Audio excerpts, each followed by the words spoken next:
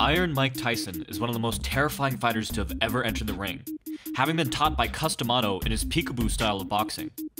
Today we're going to look at some unique drills that Tyson practiced with trainer Kevin Rooney. In this clip, Tyson practices aggressively shifting forward, alternating head slots with each step. The amount of skill and timing involved in this drill is mind-blowing. Tyson usually closed the distance before he had a chance to slip this many times. But here's a cool example with multiple slips as he chases his opponent halfway across the ring before finally throwing a punch. Tyson's emphasis on training head movement meant that he could dodge an absolutely ridiculous amount of punches without getting hit or moving out of the way. As seen here in one of the absolute coolest KOs of all time,